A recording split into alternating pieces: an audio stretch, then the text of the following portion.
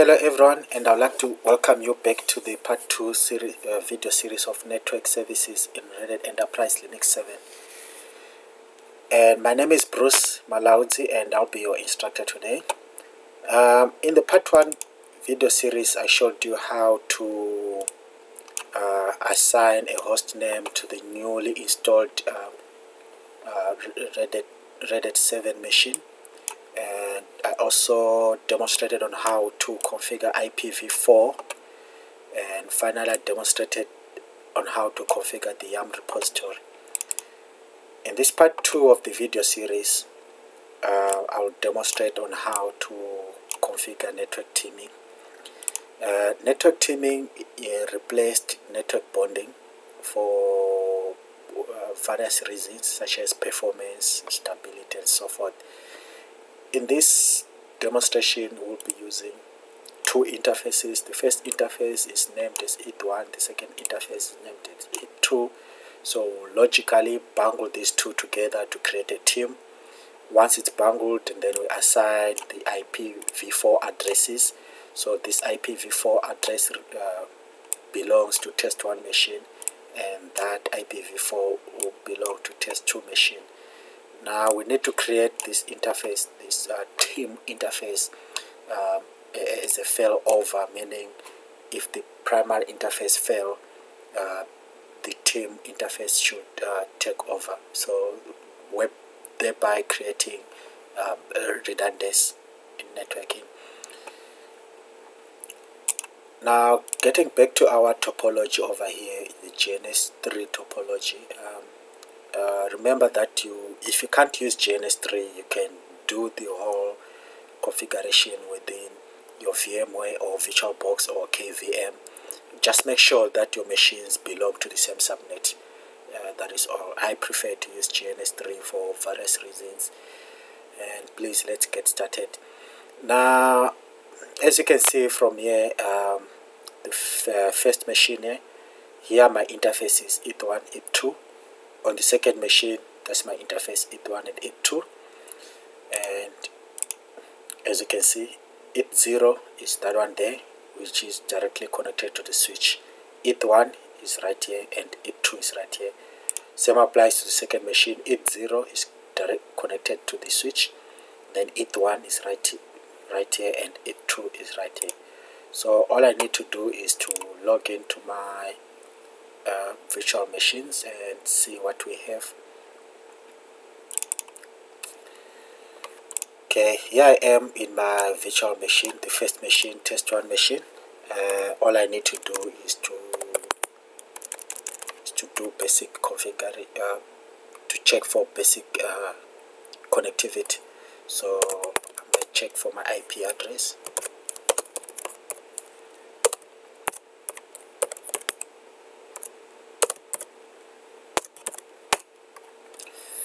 So this interface is directly connected to the switch, and this IP was configured in part 1 of the video series. Now I need to check my interfaces. So that is NMCLI devices. As you can see, I have EX0 that is connected to the switch. Then I have EX1 and EX2. These interfaces are trying to get IP from the DHCP, so you don't have to worry about that at the moment, because there is no DHCP server configured on this network, so they'll keep on retrying and retrying and retrying. So you don't have to worry about that. We will still use those interfaces. So I can exit from there and to my second machine. Here's my second machine.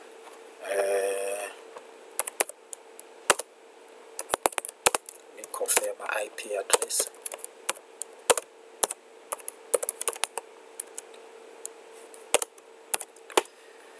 So I have my IP address, which was configured in the part 1 video series, and I need to check NMCLI device. Okay, this, as you can see, this interface is connected to the switch.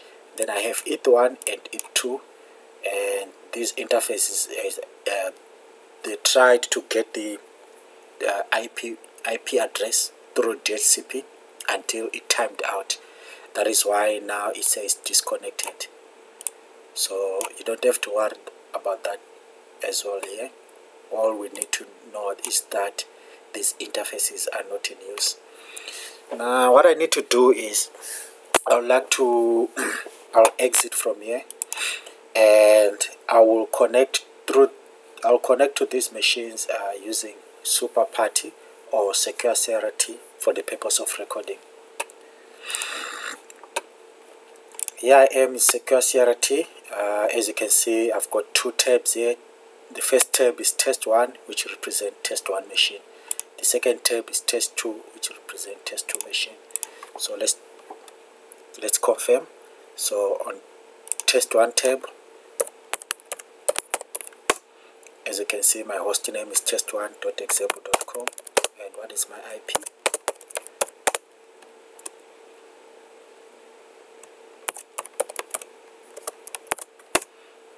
As you can see, I still have that first IPv4 address. Let's get to the test 2 machine. So let's confirm host name. As you can see, it's test2.example.com, and what is my IP?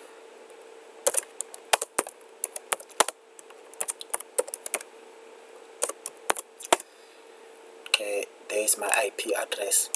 Now I need to start configuring, so I'll get back to test 1 machine, clear the screen. You might be wondering how the hell will you try to remember the JSON configurations. If you can't remember them, and you just have to check the documentation which comes with your machine. So I'll show you where to find the configuration files.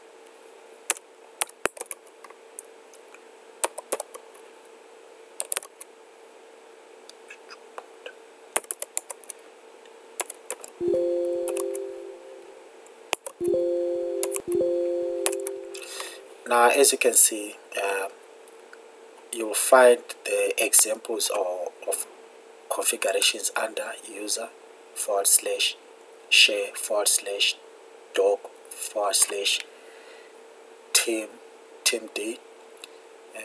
That's the version 1.15 /example config. That's where you find everything there. So in my case, I would like to use redundancy, which is active backup, so I need to choose that. Now if I press enter, this is the field which we are interested in, so I just have to copy this line which I've highlighted. That's the line which you need. So let me clear the screen.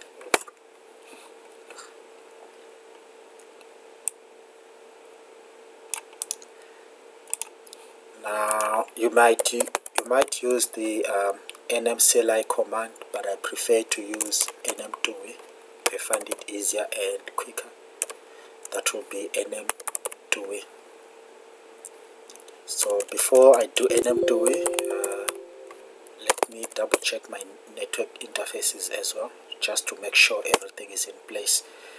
Okay, as you can see that on test 1 machine, eventually the network interfaces timed out trying to get the IPv4 from DHCP. Now they are showing as disconnected, so that's wonderful. So we can actually start configuring. Therefore, I will go nmdui, edit connection, select edit connection. I'll press enter, then select add, press enter, scroll down to team, select team, press enter. Team connection, you can leave that, or you can rename it, but I'll just leave as it is. I would like to name my device to team 0. Scroll down, then I need to add my slaves, so I'll say add, then my slaves are Ethernet, so I'll press enter, and we can leave that as Ethernet connection 2 as default, or you can rename to whatever you want to name it. So I like to name it to port 1. Then I would like to associate port 1 with ETH1 interface. So I scroll down to edit, press enter, Then I can just copy and paste my configuration which I showed you earlier. Save that and quit. Scroll down, press OK. Now I need to add the second slave, so I need to select add, press enter, Ethernet, enter. I can rename that to Part-2. Scroll down, ETH. So I need to associate Part-2 with ETH2 interface. So scroll down to edit, then I can paste the configurations. Save and exit. Scroll down to OK. Now we have 2 slaves configured, which will be enough. Therefore I need to proceed, so I need to scroll down, get to IPv4 configurations right here. So I need to change from automatic is DHCP, then I need to change from automatic to manual is static, and in our task we are required to assign a static IP. So I need to select manual, then select show so that you can add your IP address. So under addresses, press enter on add. So I need to add my IP address, and this is the address which I need to assign. That is 192.168.15.100/24. You can ignore the gateway and DNS settings. So we should be done at this moment. So I can scroll down to quit. Now since I'm remotely connected, if you want the changes to take place, you need to say to type in systemctl restart network, or you can say systemctl restart network manager if your network manager is running. So I cannot do that because I'll be disconnected, connected remotely. Therefore I need to do it the other way around. Therefore I will go back to NM2 and then scroll down to activate a connection, press enter, scroll down to team 0, then select deactivate, then scroll down again to team 0, then select activate. So what I've done right now, I've brought my team 0 interface down, then I brought it up again, so the changes have taken effect. So if I go to NMCLI device, you can see that I have team 0 which is connected, and ETH0 is still connected. So I can still check for my IP addresses, so I will say IP.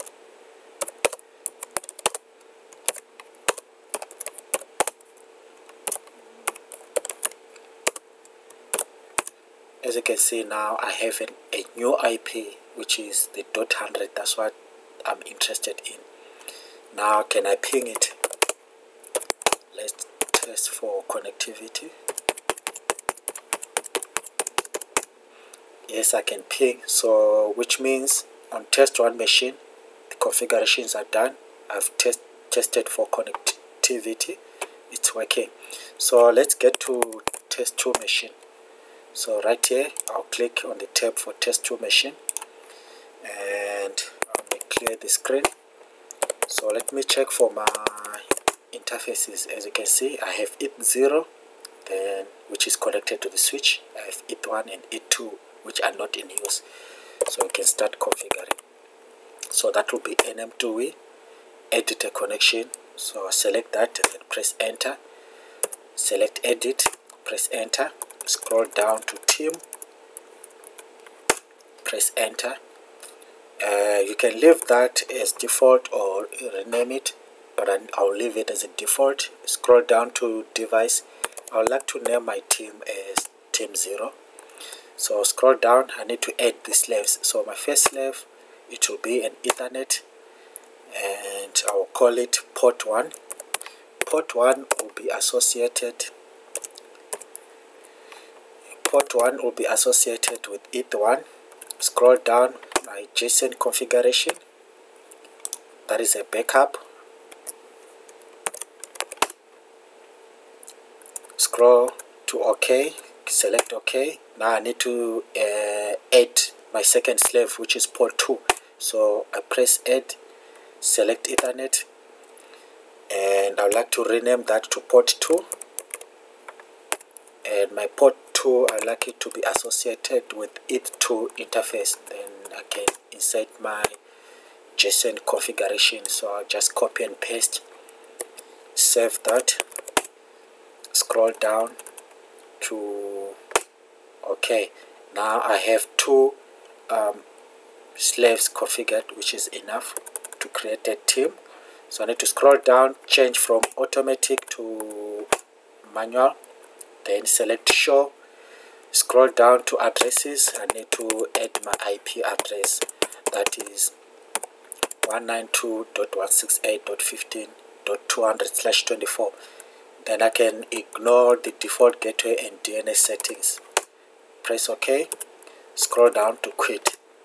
And since I'm connected remotely, I can't restart the entire service because I'll be disconnected. So I need to go back to NMDUI and then scroll down to activate a connection. Scroll down to team 0, deactivate.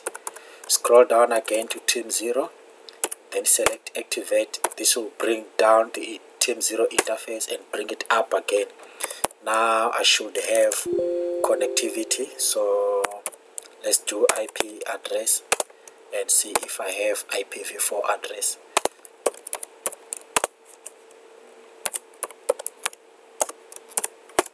Okay, here's my new IPv4 address which I'm interested in, the .200.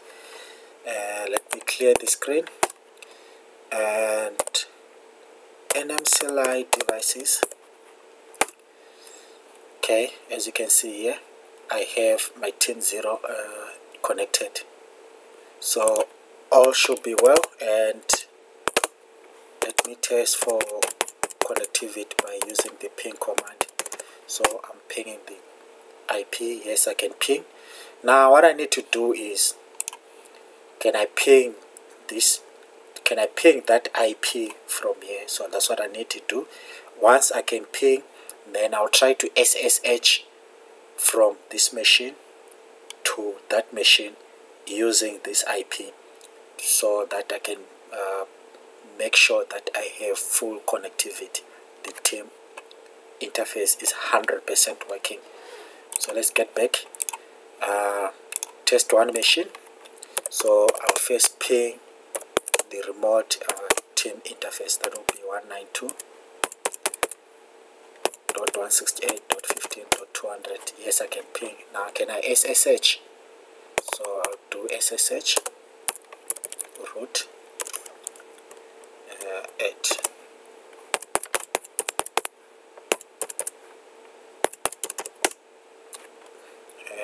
enter my password. Yes, I can connect. As you can see, I'm connected to the test 2 machine. Now I can exit and clear the screen. Well, as you can see, it's fairly easy to create the team interface using NMDUI.